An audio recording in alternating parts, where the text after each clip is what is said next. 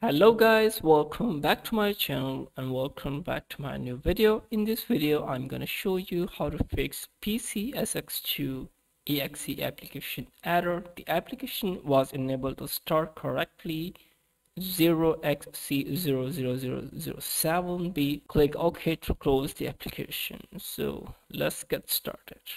So guys, I have different solutions, so do not skip any part of this video. First solution is but I open my Pcsx2 first. You can see this is my Pcsx2 nightly version 1.7.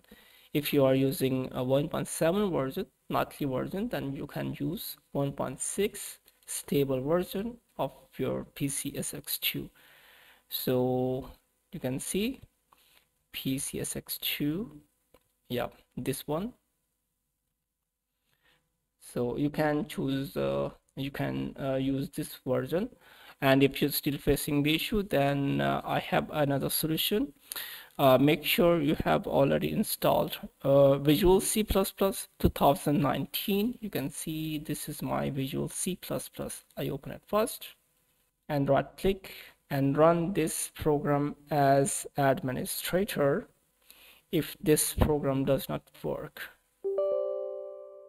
And check this option. You can see Microsoft Visual C++ 2015 and 2022. And if your system is 64-bit, then please you need to install a correct version of your Microsoft Visual C++. So my system is 64-bit. Install.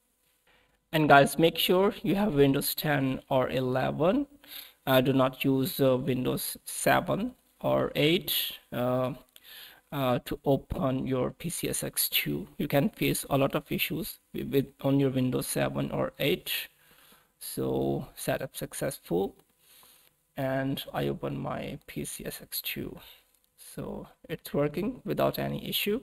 So I hope this tutorial will be helpful for you. If you like, then please subscribe the channel, and thanks for watching. Bye bye.